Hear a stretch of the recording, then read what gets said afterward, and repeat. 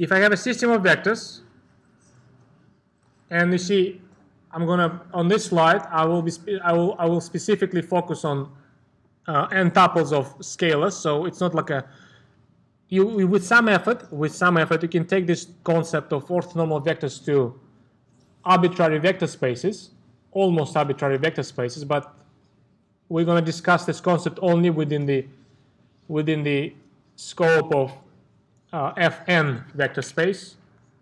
So if you have m vectors, m for Mary, in n-dimensional n-tuple space, Fn, f goes for the field of scalars, rationals, reals, or complex. It will work with any choice of scalars. You will call this system orthonormal system, if and only if two conditions are met. First one is this: if you take the dot product of any pair of vectors from this system, it will be 0 as long as the pair is distinct, so the vectors do not coincide. And the second condition which must be met is that if you take the dot product of the vector with itself, xj with xj, that will be 1. We all know that if you take a dot product of a vector with itself, that delivers the length of that vector. So the second condition equivalently can be interpreted as the length of the vector, or the modulus of the vector is 1. Sometimes you may see the systems where only the first condition is met and the second one is a little bit relaxed by not requiring equality to 1, by just requiring not being 0. So sometimes the condition B can be relaxed to the condition B dash, I'll call it B dash, where you require that the dot product of the vector with itself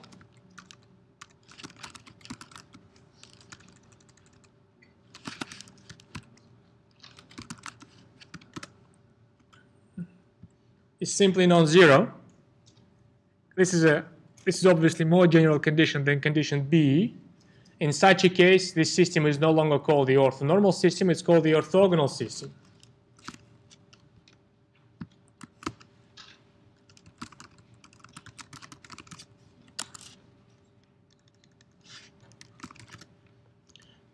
In such a case, the system will be called the orthogonal. Most of the time, most of the arguments which are applicable to the orthonormal systems, they will be easily transferable to orthogonal systems. So they are almost identical to each other. Now, these are two results which normally must be remembered when you discuss or when you deal with the orthonormal systems or orthogonal systems. We'll just look at, sorry.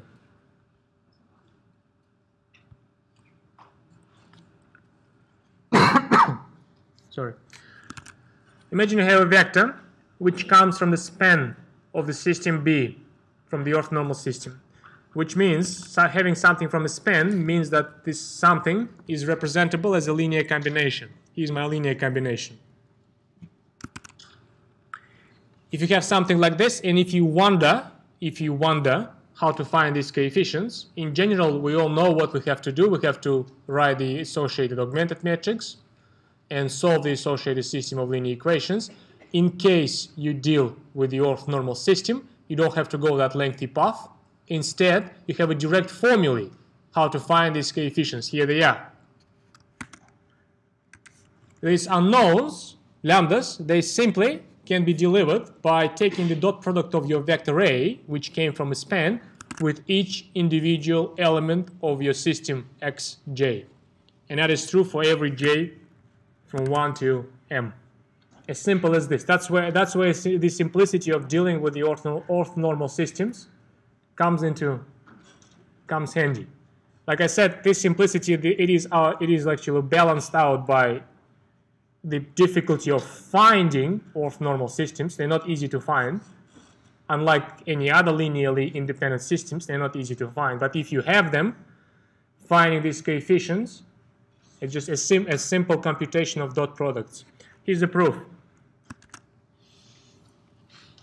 The proof is, it's a computational proof which relies on properties of dot products, which I assume you know. We simply take this right-hand side and we simply compute it. So I'll do it for j equal 1. Here's my dot product, A with x1. All I do in my proof, I just replace this a with this linear expression for a. Here's a replacement. So long bracket, lambda 1 x1, lambda 2 x2, plus dots plus lambda m xm, and here's my dot product. It's a simple replacement. Now if I expand these brackets, because we know that the dot product is subject to the regular distributive flow, so we can do the regular expansion. And here's my expansion. x1 comes next to x1, x1 comes next to x2, and many others. The last one will be x1 next to xm. And now I make the observation that each of these individual dot products, the first one is simply 1 because of the property B in the definition of the orthonormal system. And all of the other brackets here, they're simply zeros because of the property A. And so the whole thing becomes just simply lambda 1. Here it is. And that finishes the proof of this identity for j equal 1. I think it's not really big. It's not really a brainer to just tell me to figure out what to do when j equal 2. All you have to do, you have to take again the dot product with the x2 this time. Again, you sub in your expression for a vector, and you do the expansion. Here's my expansion. Lambda 1 x1 dot product x2, lambda 2 x2 dot product x2, plus dots, plus the last one will be lambda m xm dot product with x2. And again, in this expansion, every bracket except for the second one will vanish due to the assumption A here. And the second bracket, in fact, will be just unity due to the assumption due to the assumption B. And so the whole thing just becomes lambda 2. You can repeat this process m times, and then for each individual dot product, you will have the same conclusion. It will be lambda, and that's how you finish this. That's how you finish proving such a lemma. It may be a good exercise, independent exercise, for you to figure out what will happen if you no longer deal with the orthonormal system, but you deal with the orthogonal system instead. So where the assumption B is replaced with the assumption B dash.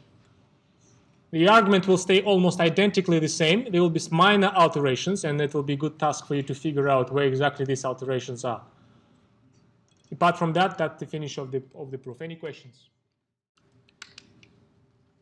There's one corollary to this lemma, which is in fact tutorial question 52.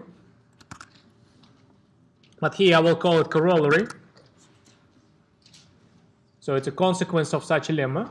The consequence sounds like this: if B is orthonormal system, or is simply orthonormal, then such a system will necessarily be linearly independent. I didn't prove it yet. I already sort of hinted it that orthonormal system and in fact orthogonal system as well, they always linearly independent. I hinted it a few times. Actually, that follows exactly from the lemma we just proved. And here's the argument. Look at this. Here's a proof for the corollary. And it's also a solution for the question 52 in the tutorial book. If I want to prove that something is linearly independent, every time the argument follows the same pattern, you make the assumption that the linear combination of this system returns you 0. So here's my linear combination: lambda 1 x1 plus lambda 2 x2 plus dots plus lambda m xm. I make such an assumption, and from this assumption alone, I'm not allowed to use anything else. From this assumption alone, I have to conclude that each individual coefficient here is 0. But in case you're looking at the orthonormal system, each individual coefficient can be computed directly by the formula like that. where A this time is simply 0 vector. So having this assumption alone and having the fact that B is orthonormal system, I can say that the lambda 1 coefficient alone by this formula is simply the dot product of my 0 with x1. But we all know dot product of a 0 vector with anything returns 0 number. Here it is. And lambda 2 coefficient will be dot product of the 0 vector with x2. And that's another 0. And you can say the same thing, basically the same thing about every coefficient lambda, because every coefficient lambda is simply dot product of a 0 vector with the element of your orthonormal system. So every other coefficient, including the last one, lambda m, will simply be 0. Of course, the whole weight of the proof of the corollary is only 2 lines. The whole weight sits here in this lemma, which is a more general statement, which gives you the formula for finding the coefficients.